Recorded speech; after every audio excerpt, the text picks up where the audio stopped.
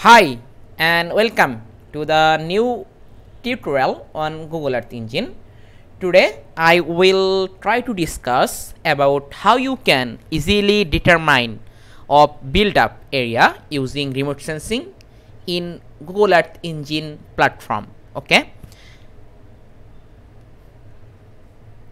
So first of all, there are lots of index for the analysis of build up area. Suppose you can also use the NDBI, it means the normalized difference build up index. You can also use the build up index or BU index.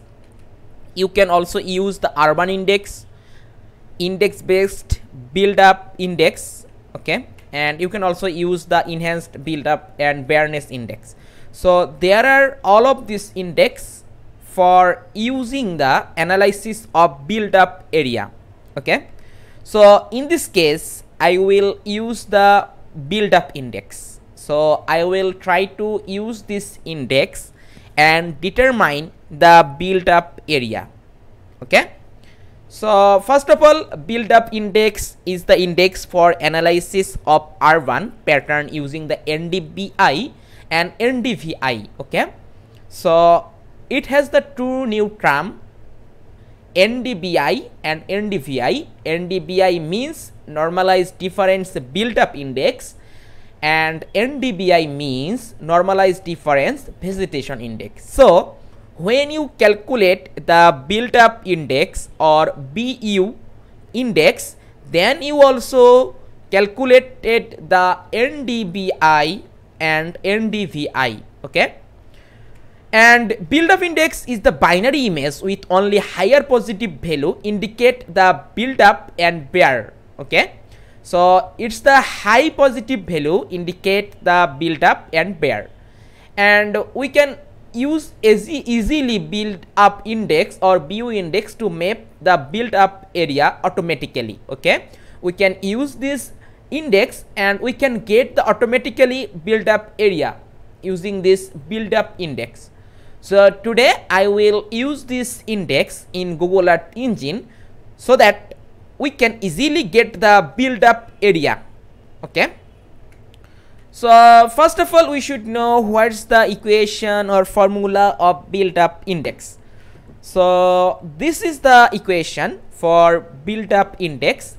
It's the NDBI minus with NDVI. Okay, when you subtract with NDVI and NDVI between two things, then we can get this result of build up index. Okay, so now we also should know what's the NDBI and NDVI. So here you can see this is the NDVI formula. NDVI formula is that it's the subtract with shortwave infrared and near infrared band, and it's also divided by 2 of the sum of this band. Okay, and it's the NDVI formula. You can see here this is the near minus red divided by sum of the two band near plus red. Okay, so this is the NDVI formula. So now we also discuss something about the normalized difference build up index or NDBI. So mainly NDVI, it's indicating the high positive value indicating the build up area. Okay, so this is the formula. We already know that formula. Here the two band will be needed. The band is the shortwave infrared and near infrared band. When you use the normalized difference between two band, then we can get this result for NDBI. Okay, so for Landsat 7, when you use the Landsat 7, then you need to use here the band 5 and band 4, because the band 5 indicating the shortwave infrared and band 4 it's indicating the near infrared for Landsat 7 satellite data. And when you use the Landsat 8 data, then you use the band 6 and band 5, because band 6 is indicating the shortwave infrared for the Landsat 8 images, and also band 5 is indicating the near infrared band for the Landsat 8 satellite data. So you can see here there are the two satellite, Landsat 8 and Landsat 7. This is the different equation. So just you can remember this equation and put this equation and get this result. Okay, so the normalized difference build up index, this value between the -1 to +1, and the negative value of NDVI represent the water bodies, okay, whereas the higher value represent the build up areas. And NDVI values for vegetation is very low. When you can get the very low value of NDVI, it's indicating the vegetation, okay.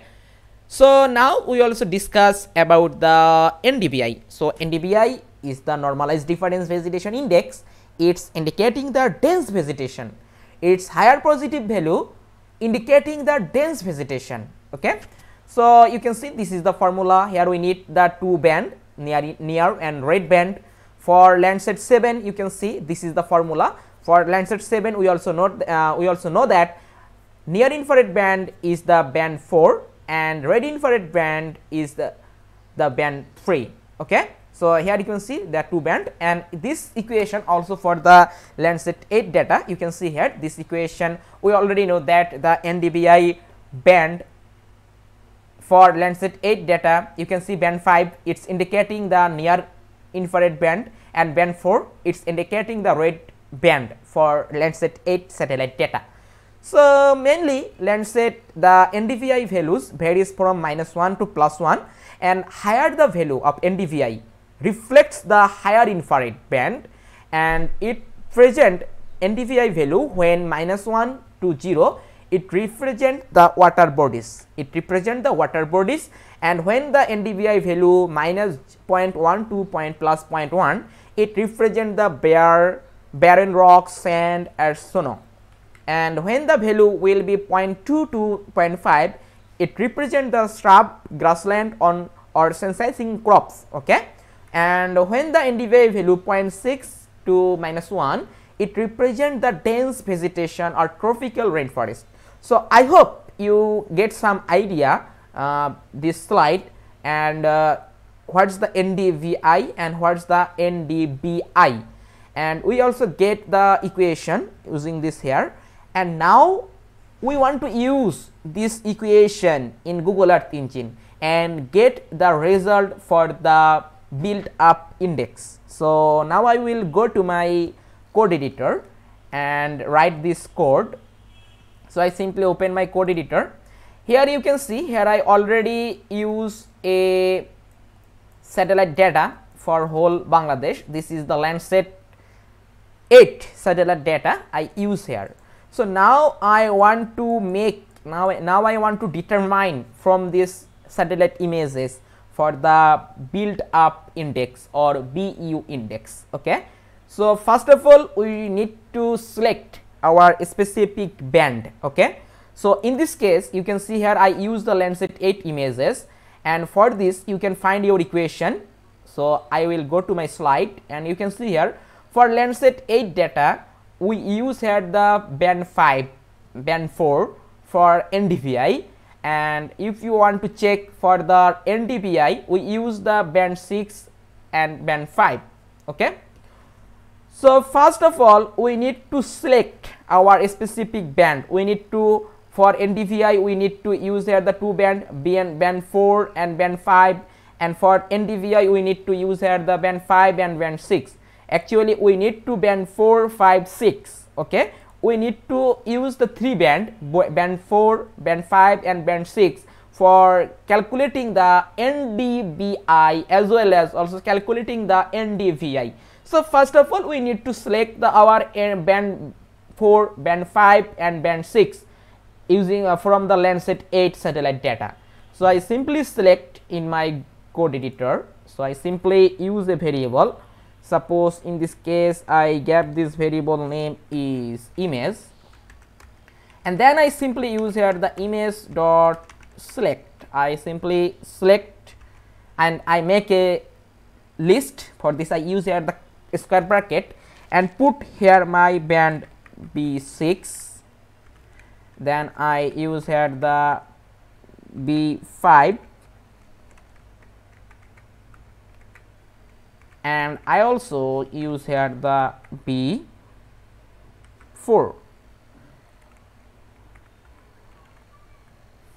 So in this case you can see here the bin B6, this band indicating the short wave infrared one, and B5 it is indicating the near infrared, and V4 it's indicating the red.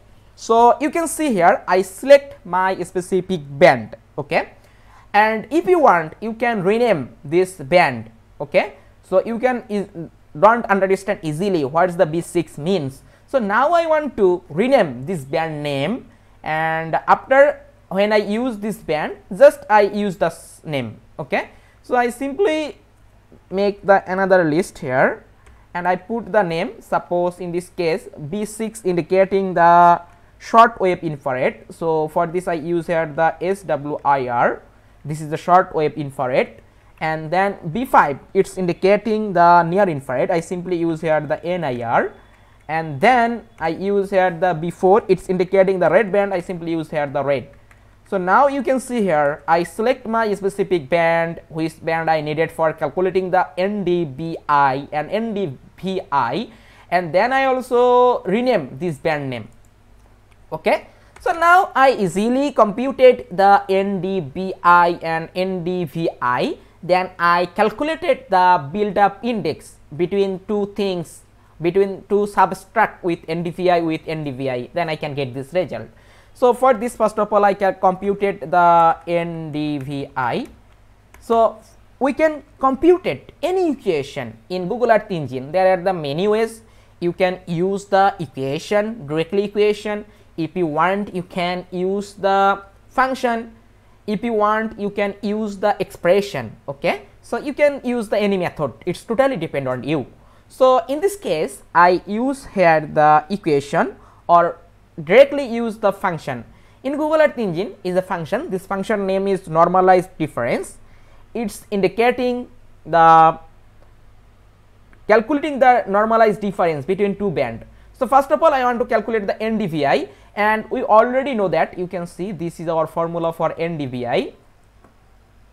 This is the subtract with band 5 and B4, you can see here band 4, and also divided sum of the two band, okay. So I can easily use this equation, or if I want I can use here the directly function normalized difference, and if you want you can use the Google Earth Engine expression for calculating this equation. So I can use here the function here directly. So I simply use here the a variable name, and I gave this variable name is NDVI. I use this variable name is NDVI, and then I select my image collection. So in this case my image collection variable name is image, and then I use the select function, and after using this then I need to use here the normalized difference function.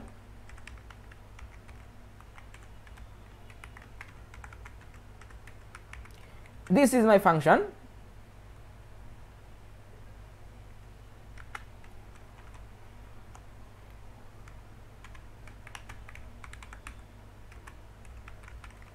This is the function normalized difference. So now which band I want to use the normalized difference. So in this case I want to use the NDVI, and we already know that when I use the NDVI we need to use the two band. This band is near infrared band and red. So I simply make a list. In this case I simply put here the near, and then I also put here the another band. This band name is red. So you can see here I use the normalized difference function. This function calculated the near minus red, then divided by near plus red, okay. So I just use this function, and this function will be calculated the normalized difference of near and red, and I can get this result for NDVI, okay. So now I want to show this result in my map interactive view. So for this I can easily do it. Suppose I use here the map.addLayer function, and then I call my object NDVI, this is the object name, and then I use here the visualization parameter. I want to get the main NDVI result will be -1, and max NDVI result will be +1, and I also use here the color plated and make a list. suppose I want to get this result which will be -1 or below -1, then get the color will be blue, it's indicating the water. Okay, so I use here the blue, and then I also use here the white color, and which result will be 1 or more than 1 or then this is the indicating the dense vegetation, and it will be green. Okay, I also gave this layer name is NDVI. So you can see here I make this code, and when I click to the run, a new layer will be added here, and I can, from this code I will get this result for NDVI. Okay, so it will be appeared.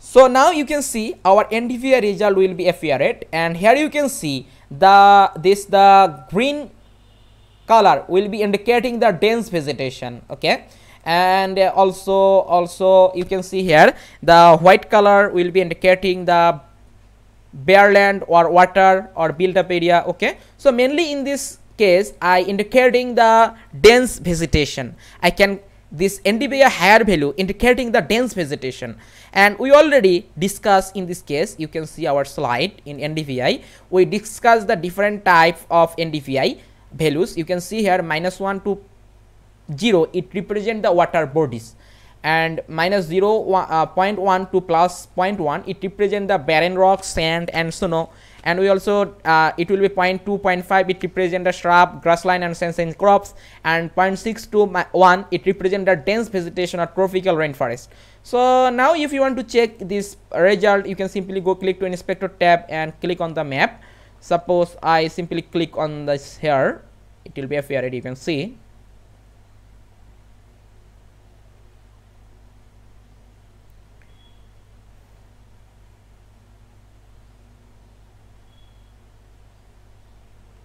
So when I click to here, we can get this specific point result. You can see this NDVI value will be negative, and it's indicating the water body. Okay, and when I click to the dense vegetation, you can see the green portion will be available for the dense vegetation, and you can see it will be positive value. Okay, so I can get this NDVI result. Okay, so I can get this NDVI result, and then I also need to calculate the NDBI. It means the normalized difference vegetation index. So we can go to our NDBI slide. You can see here this is our NDBI, and this is the formula. This formula is that you can see here band 6 and band 5.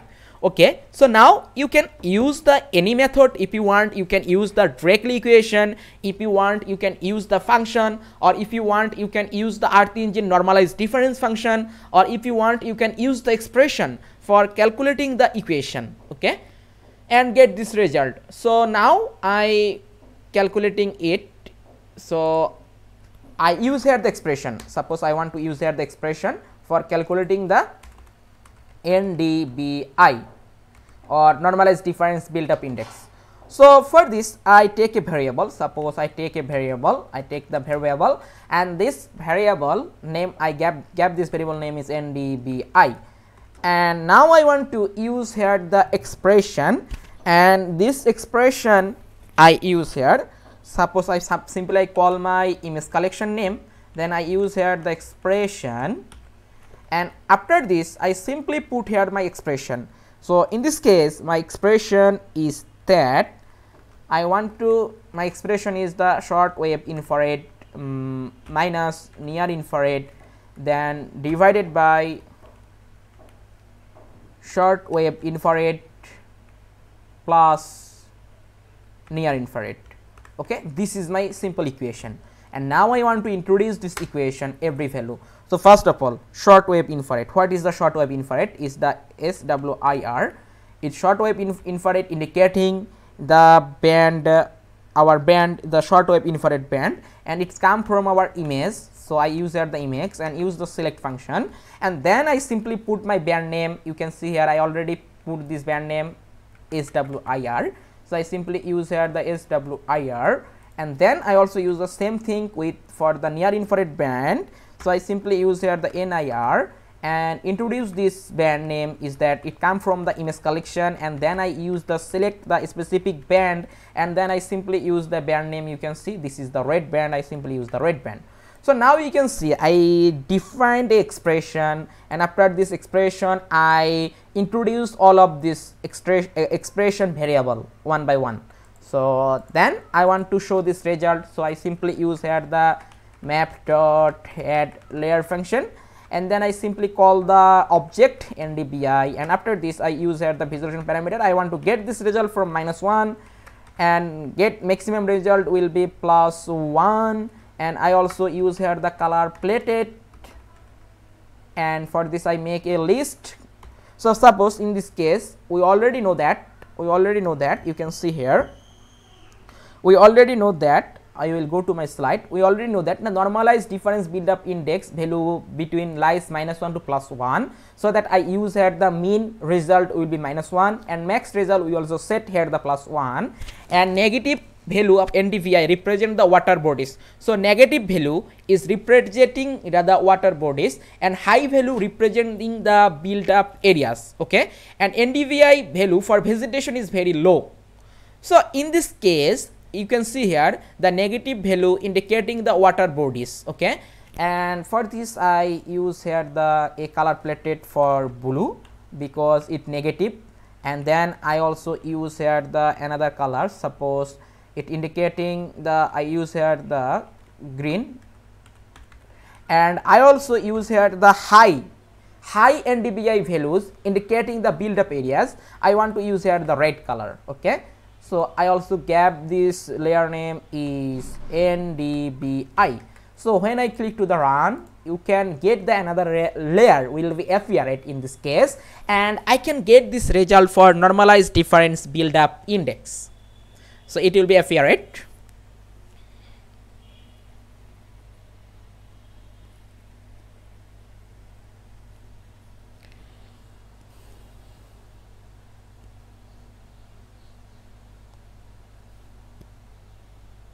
So now you can see it will be appeared, and this result you can see here the blue color indicating the low NDBI, it's indicating the water bodies, and also you can see here the our sum of this result. You can see here the red color will be indicating the build up area.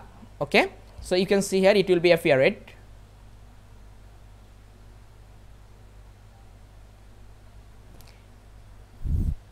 So if you want, you can simply click to here the water body, you can get this NDBI result will be, you can see it will be NDBI result will be negative or very low result, we can get this from here. Okay, so we can calculate it from the NDBI, and also in a calculated you can see here the we can get the some bare land or built up area from here.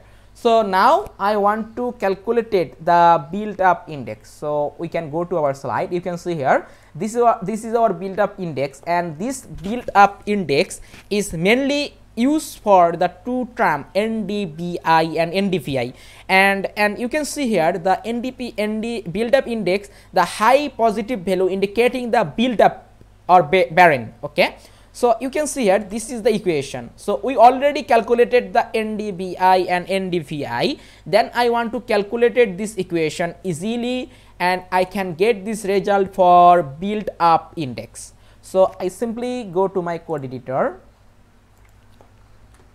and then I simply use here the variable. Suppose in this case I use this variable name is BU, it means build up index, and then I simply use here call my NDBI, this is the NDVI with subtract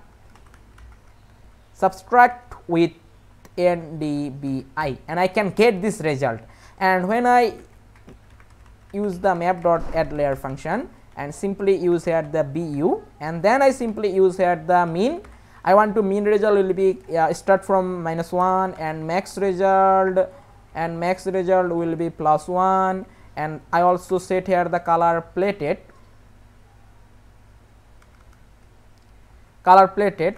I want to set this result here. It's indicating, you can see here, it's the high positive value for build up index indicating the bare land. Okay, so I simply use here the color. Suppose in this case I use here the color will be blue, then I use here the color white, and finally I use here the color will be red. So red color, it's indicating the high built up area. Okay, it's indicating the high value, high positive value, indicating the build up area. So I also gave this layer name. This layer name is BU. So when I click to the run, so now I can get here the another layer, and this layer indicating the build up index. So you can see here it will be appeared in this case.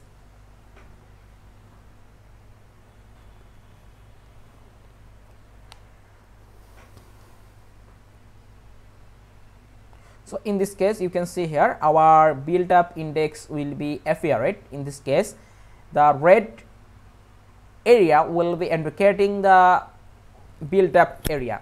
So in this case you can get this result for your NDVI or build up index area.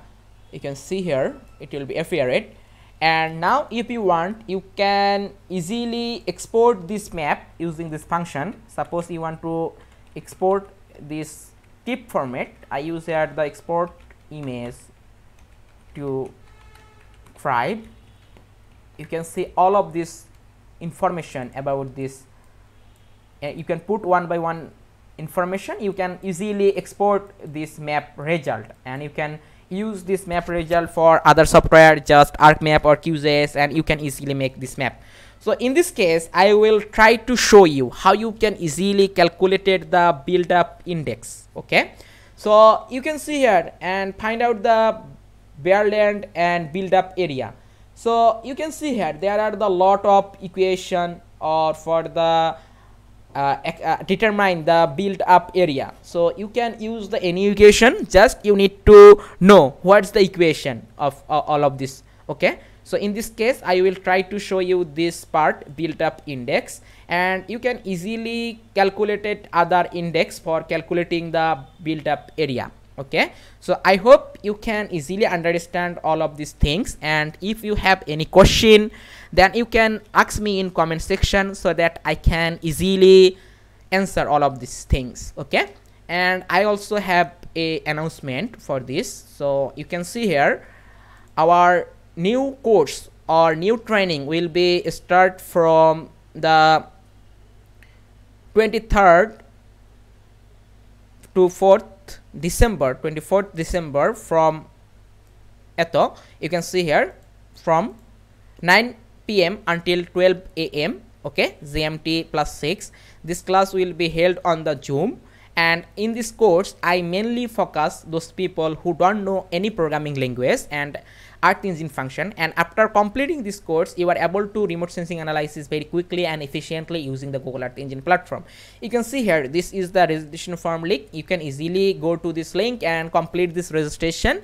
Okay, then you can easily join with these classes. Okay, so if you have any question, I also add this registration link in this video comment section so that you can easily complete this registration and join with me live class. Okay, so if you have any question then you can easily ask me in comment section, as well as if you can easily contact with me, my email and WhatsApp number. I also provide this email and WhatsApp number in my description, video description. You can easily contact with me. Okay, so thank you for watching this video.